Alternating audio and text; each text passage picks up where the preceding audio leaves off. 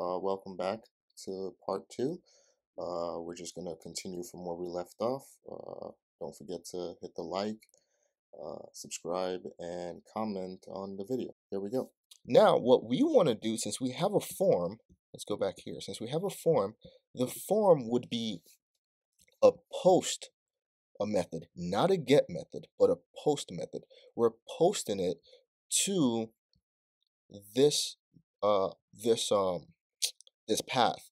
However, this also wouldn't be a get, it would be a post. So what we want to do first is we want to create two use states. Let's call the first one character, and let's call the second one set character. And I'll explain what that does a little later. Let's just do this. And then we're going to call this data. Let's say character data. And then set character data. And this will be an object because it's a bunch of stuff coming back to us. Okay, so use state. So what we want to do is import use state from React. That should clear that up. So what we're doing here is we're saying this character is what we're going to be putting in here. It's the string that's going to be going in there and being sent over. So it's going to make more sense as we go along. So now that we have this set up, what we have to do is say constant handle submit, because we're going to be passing it into this form, and what do you do to a form when you're done with it? You submit it. So that's where the whole concept comes from. And then we're passing it this event listener. We're passing this event, so dot prevent default. Okay, so upon doing that, we're going to pass this. I'm going to explain what that means. I'm going to pass this as form unsubmit, and we're going to say handle submit. Okay, so what this means is for this form that we have right here, any form in general, whenever you type something in there, so whatever you type in there, whenever you post it and like you hit search or submit or whatever you hit, this form reloads. So it goes back to its default state. So it refreshes everything, reloads everything, and we don't want it to do that. So we're saying prevent the event from occurring. So we're putting the handle submit in there. So inside this function, we're going to create constant, let's call this send data is equal to Axios. Well, this is going to be an asynchronous function, so async, because we're using Axios. So await Axios dot post, and we're posting it to HTTP localhost 5000. Now, because we're using a post method and we're posting to this, we're going to send in an object, and the object is going to be character. Why? Because this use state is holding on to this string, so whatever we typed in here is being held onto by this string. We're going to set it down here later, but it's going to be held, this string is going to be held in this state. That just means it's going to temporarily hold it until we do something with it. So it's going to hold it, and whatever, so you're basically, think of it as a cup. It's holding whatever we want it to hold, and the minute we use it, use whatever's in the cup goes back to being empty. So that's exactly what this is. It's just a container that holds something, and the minute we use it, it goes back to being, the container becomes empty again. So right now it's holding this variable called character. You can name this whatever you want, but this character represents this string. So we're going to be passing this character in there, and we're passing it on to this, basically to this server. So we're doing that, and then while we do that, we're going to get send. So now we're gonna take whatever we got, the information we got, whatever we get from the post, and put set character. So this set character acts as the cup again, and we're putting whatever we got, and we're putting this variable in there, send data. So let me re-explain what we did. So this handle submit, it's an asynchronous function. It's preventing this form from reloading every time we hit search. So it's preventing everything from being lost whenever we hit search. We're preventing that from happening within this handle submit, because everything's within this handle submit function that we're going to put on the form, that we're going to attach to this form. We're also sending a post to the backend with the character object, which is, let's say, AFASD or whatever this is the character. It's in there. That's what this is holding. That's what this user, as you can see, the character here says string, the property character string. So it's holding this string, which is this. So it's holding this and it's sending it to the backend. So it's holding it until it gets to the backend to dump it out into the backend. So now to get whatever information the backend is sending back to us, we attach it to set character. Oh, sorry, we attach it to not set character. I misspoke. To set character data. So this is the data. So we're attaching this send data to set character data. That's what it is. Pardon me. So it's set character data. Now let's see. So this is it for the front end for the most part. You can also console log send data. So if we do this right now, nothing works. Nothing's gonna work here. So let's come down here. So where we have the input field, we're gonna put on change, and we're gonna set this on change to e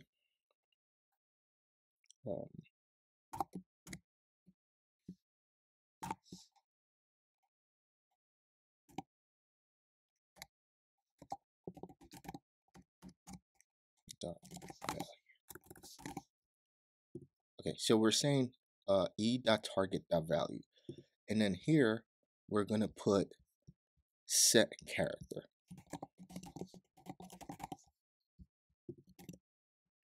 And the reason is we're saying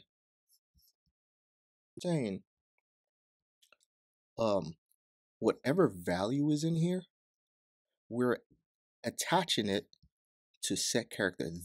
So the set, anything with the set character or set character data is what holds the information. Character and character data without the prefix set is what it's going to be set to. It's what the thing that's being held is going to become. So let's say you put Thor in here, right? You put Thor in here. Thor is being held by set character, and it's shared with character. So you're sending character over here to do whatever it has to do. But anytime there's a change, you reset it with character. So anytime there's a change that occurs, hence anytime there's an event change, anytime there's a change in the target value, you're attaching it to this. So if I said Thor here, and then on the next search I said Hulk. So if you think about it, why would it know that you changed to Hulk and it's not just Thor? It's because whenever you put something and you search, this input field clears up, and then something else. So that cup that the proverbial cup that I was talking about, that set character, gets dumped out because you've filled it out, you've used it, so you've hit the search, you've poured it out, and now you're putting something else within the cup again, and that's setting it. While this is the actual object that it is. So this is what is being transferred back and forth. This just resets the value. I hope that made sense. That's the easiest way that I could explain it. So I think, and as we go along, you will understand it more. So input class name, unchange this, and then we have to say type is text. It's a text. Okay. So now everything's pretty much set over here. All we have to do is say, now we have to come back to the back end. So as you see, we commented this part out. So what we're gonna do is just this and say app.post. Actually, let me just clear this out. Less clutter. Okay, so we're saying app.post. We're posting to localhost 5000 or whatever the server is. Constant information. We can keep everything the same way, and then we're getting this.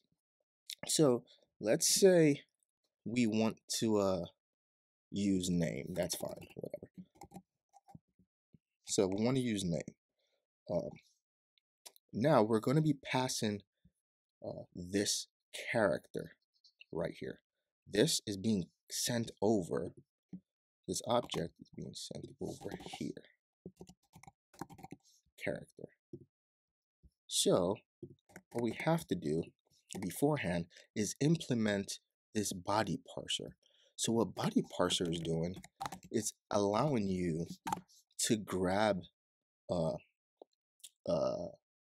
something from the body, grab an item from the body and attach it to this this API call. So let's say I believe it's app.use. Copy that. 1 second. I just went to my actual working code and copied it just so I don't take too long writing it out. So app.use cores, and then app.use body parser .url encoded extended false app.use body parser.json. You can just copy this. Can do another video where we expound more on this, but this is basically the syntax that allows you to parse an item in a body over to the API or to whatever you're doing in the backend. So go ahead and save this. Now what we're taking from there, now what we're doing is we're taking constant and we're taking this name, we're taking this character. So this character here and the character that we put in there, we're grabbing this character and we're saying is equal to request. So we're requesting this character body. So it's a requested body. That's what we're doing. So now, don't need that. So now, that's fine. So save. Now what we can say is, now, so for example, now if you go here, nothing should be here. See, it doesn't work because it's not a get, it's a post. So it's sending over data. Now, if I come back here to the front end here and see, so character, set character data. So this should be, so two things are wrong here. Actually, the one thing's wrong here. So send data dot data is remember from what we spoke about earlier. So this should be send data dot data, and then when we console log here, so this would technically be the second thing that's wrong. It wouldn't be send data anymore because as we said, this data this send data dot data is now attached, is being held by this cup, which is set character data, and that cup represents character data. So now if we console log what is now character data, we should be able to get the information of whatever we send over to the server. So let's see if this works. Let's say Thor. Okay, so if I come over here, all right, so as you can see, I put body parser here and I put this in camel case. So this needs to be in camel case. And let's see what else. Anything else? Res.info.data. That's fine. Cores is fine. Let's see. Let's close this. Refresh this.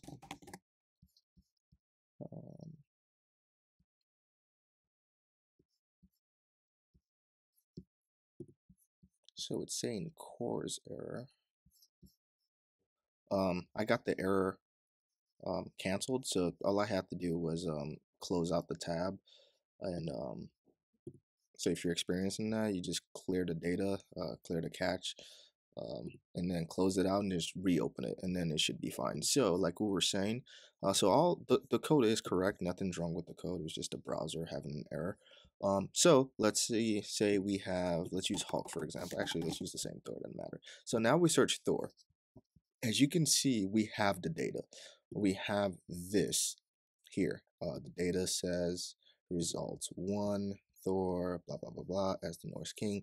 So the one I actually used wasn't name. So if we come back here, I didn't use in public characters in interactive documentation, I didn't use name. I used name starts with.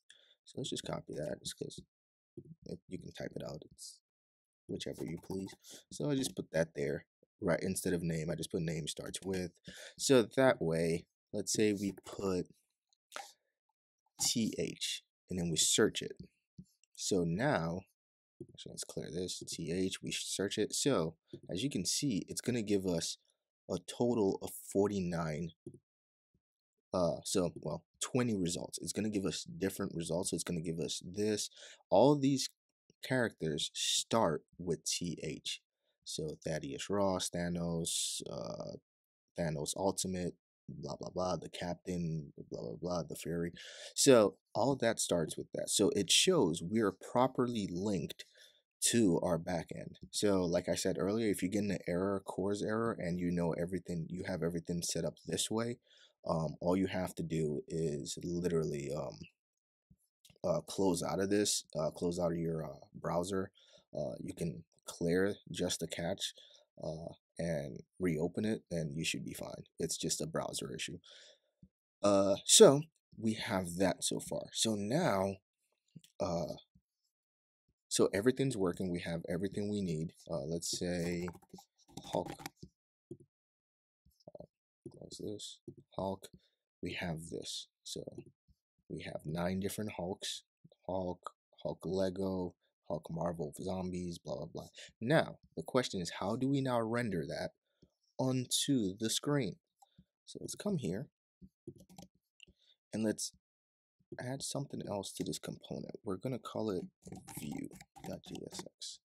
So in view, RAFCE, because we have that extension, we're just going to do this. We're not going to be able to see anything right now, but we want to pass some things into view. So the buttons here. So right after this button, we have, actually, let's just do this. Let's use this div, and say link, sorry, not link, view. So it's at the top, it's going to import the view. So we're saying view, and we're going to pass this character data. Where is it? We're going to pass this character data where we're getting all this information. We're going to pass it into here. So view, and we're going to call it um, character information. We're going to say, we're going to pass character data into it. But we're just not, okay, so yeah, we're going to pass character data, but we don't want all this data. We just want character data, which is send data.data. That's what character data is. And we want to append this data to it. So if you remember when we were doing a get method earlier, how I explained that, that's exactly what we're doing now. So we're appending that data to it. So character data.data, and we're sending that. And we want the name. So we want the character. So we can just say name is equal to character. So just close this out. Awesome. And now we can go into view. So we can close this out. We don't need that right now anymore. We can go into view. We can split this so we see both sides. And now we're going to pass these into there. So we're going to pass character information as well as name. Awesome. As well as name. So this is actually supposed to be, sorry, I just looked at my notes really quickly. My reference really quickly. So come back here, take this and make sure you just add it to this div here. That's all we're doing. So we're taking view out of this div. We're going to use this div for something else. So I'm trying to make it as close to the source as possible, to the actual one I showed you as much as possible. So we're just going to put this here within this div. So it's just going to be in there. So we're going to have this view and we're going to use this for something else later. We actually don't need the name passed. So we can just take this out. It doesn't really do us much good. Sorry. We could do something with it, but I'm trying to make it as close as possible to the one I showed you. So when we're here, what we can do is we can say div class name with full height full. We're just making the div take up all the space as possible. Let's just do that first. Now what we want to do is, since we have this character information, what we're going to say is character, make sure it's in curly braces because you're working with that information. So we're saying character information, which, remember, it's character data.data. That's what we passed in as character information. So this is what it is here, character information and character information dot results, because like you remember, this character.data data represents this data, and within this data, like we did in the get request, there's this results in there. So now we're saying character information, if there's character information and character information dot results, then then map through all of this information, because there's a lot of information here. Map through it, and we're going to give the map, we're going to pass data as the variable we're using. And then we're going to say return, don't forget the return, and then we're going to say image src, image source is,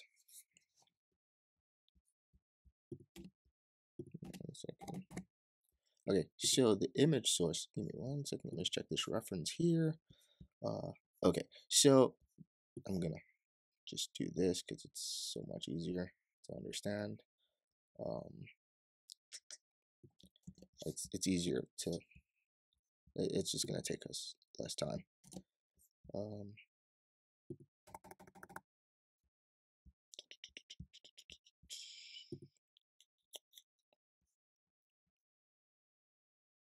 Okay, so we did something wrong here. So let's just take all this out.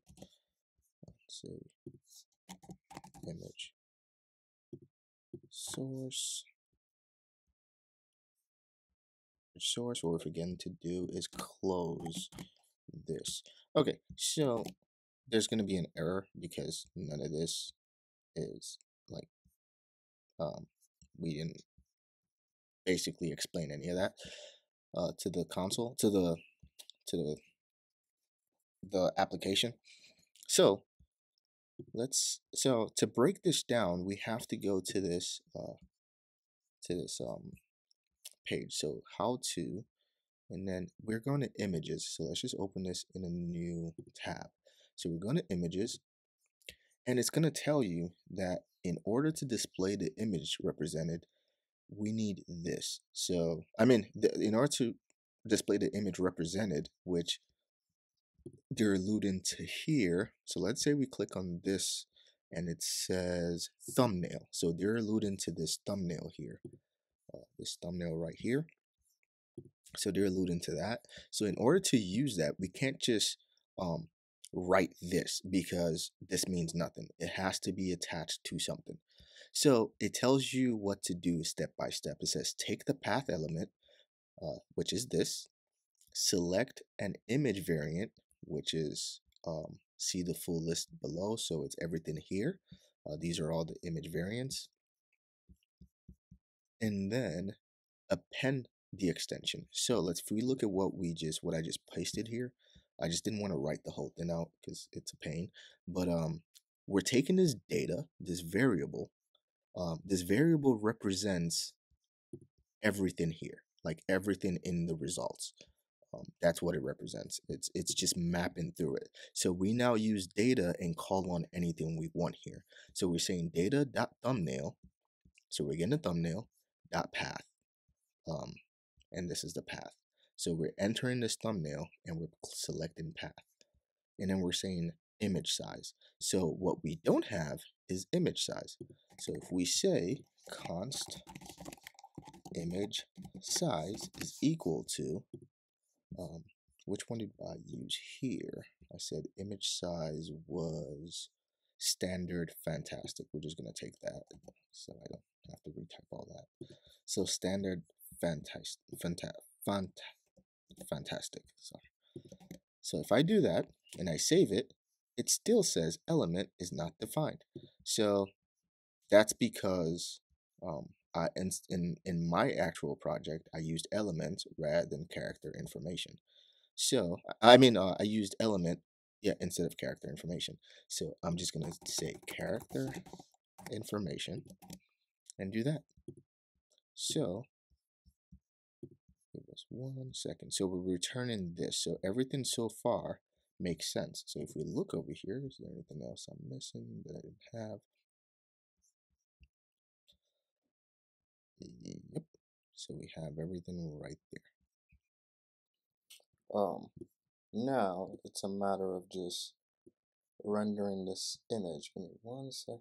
This should be rendering right about now. Sure. Okay. So we might have made a mistake here. Okay. So I see what we did wrong. As you can see here, it states character information was written in regular, not camel case. So if we change this to camel case, it should work. So this is the same. So now there's an error. There we go. So everything shows right here. So that's the first step. So everything does show. It's saying we should have a unique key. So here's where it gets interesting. So each image in React has a key attached to it. But what we can say is data.id. So it should work now. So let's say heck. There we go. So as you can see, everything is working. It's data.id as the key. So this is important though, because this data is here. .id refers to the ID of each So this ID number, it refers to the ID of each result. So each Hulk basically has its own unique ID, as you can see here. So we're saying each image, attach each image with its ID. So that's important for when we have to click on each image. But before that, let's go to this component here. Let's go to let's go to app.js. So as you see, this is just search. The reason why we can see this is because it's within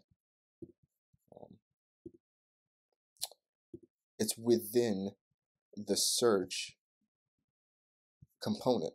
We have it in here. So what we want to do is try and separate it. So let's create a file, called home.jsx, RAFCE, like we've been doing. But here, what we're going to do is import search and view independently. So it's gonna import here, and then come over to this app.js, and rather than having search singularly, we're gonna have home. So because we call this home, so now we're gonna call home here. What's going on? Home is not defined. Okay, so we're just gonna change this to home and say import from home. Typically it should just do that automatically, but sometimes it doesn't. So now let's take a look at this again, and it does it. So it's doing the same thing all over again. We're gonna play with the CSS later. So if we look at this, we'll play this with the CSS later, but pretty much that's what you're getting. So if we say Spider-Man, I believe Spider-Man has a hyphen, so you get that. So even if you say spider, because we're using this, so if we go to the index.js, because we are using this parameter name starts with, so even if we just put spider or spider, everything spider related will come up. If we say s, everything s will come up. I believe it's 20 per page is what it's limited to, so everything will come up. I'm not too sure on that. I don't remember documentation. So that's pretty much the idea behind that. Now we're going to be using something called React Router DOM. So let's go here, close this, clear, and let's go over here and say React Router DOM. Let's click on the npm.js one, and you see where you can import it. So it's copy to clipboard, and then just come here and do this. So what we're gonna do with this is route the front end. So npm start. So here we're gonna, so everything's back. Now what we're going to do is come to app.js. First, go to index.js, and within this React-strip-modes child, which is app, what we're gonna do is put something called browser React. Is it browser DOM or browser React? Something like that. Give me 1 second. It should say, I believe it's browser. Sorry, I forget the terminology sometimes. Browser router. So it's browser router.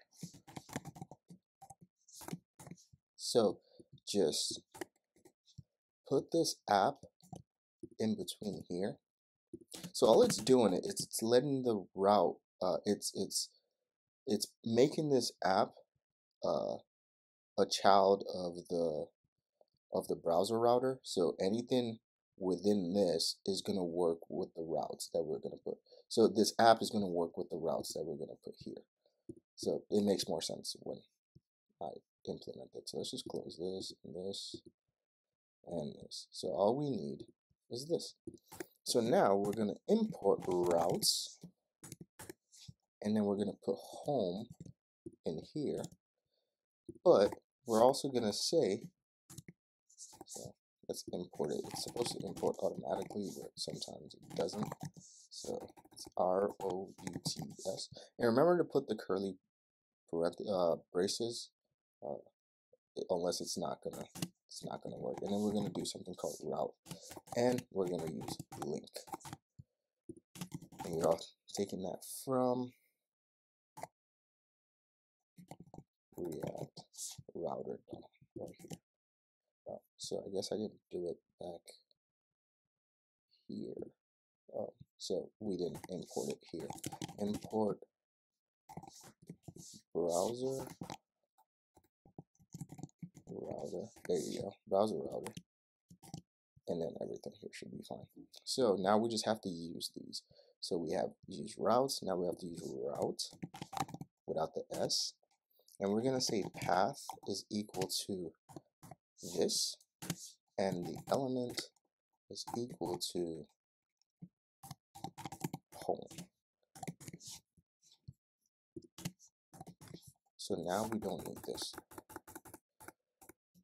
So what this means is, if you come over here and you said localhost slash this, it takes you here. So you could say slash search, and if you come, see, so now there's nothing there in this one, but if you said slash search, you have this again. So it's the front end method using React router dump of routing, but we want it at the original site we had it. So just take this out and we should be fine. There we go. So now, and just make sure the element is this. So this is what this path refers to, this home component, which houses search and view. Now what we're going to do is we're going to have another one, but in this one we're going to have slash ID, and it's not going to take us to the home. So let's just have this first, slash ID, and we're going to actually we don't need the link here. We're going to create another page, another component called about.js. RAFCE, this, and we're going to say this is going to be our about page. So when we click on, let's say, I keep using the same characters, but let's say Captain America. Okay, so when I click on this right now, nothing happens. So what we want to do is when we click on this, it routes to the ID. So here, what we're going to say is, go back to, we don't need home, this, and anytime we can put this here, this doesn't really matter, but I did that in my original, so let's just keep it honest. Okay, so we do that, and an element would be, you guessed it, about.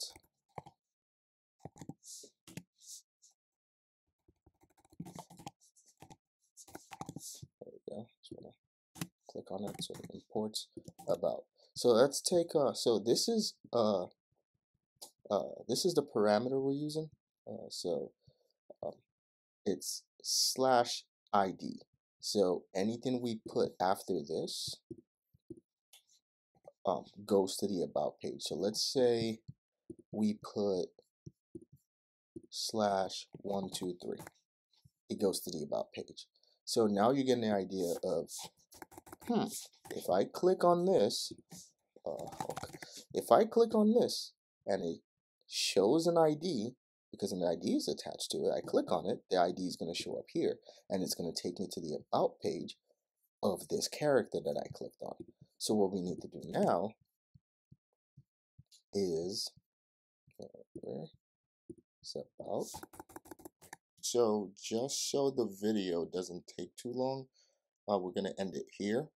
And in part 3, we're going to continue with use effect, use state, to pass the ID onto the server side.